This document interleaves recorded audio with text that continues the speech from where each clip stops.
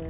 So you say you stopped being a Christian last year? Yes, I did. What led to? The rest of my family still believes in God, but I became like more into like a spiritual path, and I believe that like a lot of the things in that book isn't exactly like correct, and I think that a lot of values are not in that book. Like I've looked into like more Buddhism or Hinduism, and they have like older logic and stuff like that, and I feel like that's very contradictory, and that also that some of those things seem like fabricated.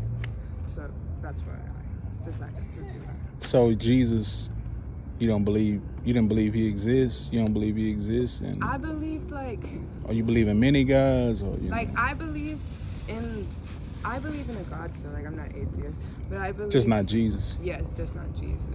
Like I haven't like looked into religion all the way to where I can choose to where like I'm this or that, but it wasn't gonna be Jesus. It was that there is a God and that he has all of us and that we're all one, and that's like what I'm on, that like we're all one and we're all connected and everything is like peace, and like we should be outside, like we shouldn't be in houses and stuff like that. What about Jesus, dying for your sins? And that's, See, I wasn't. Why did you stop believing in him specifically? Growing up, I think that when I was growing up, even though like my parents were, I think my grandparents were more into God, and that my parents were into it, but even during it, like I didn't feel pulled to it. I never felt a connection. I didn't feel anything, and that was like everyone's always talking about a connection and that this. And that was you never connected with it. It never made sense to you. No.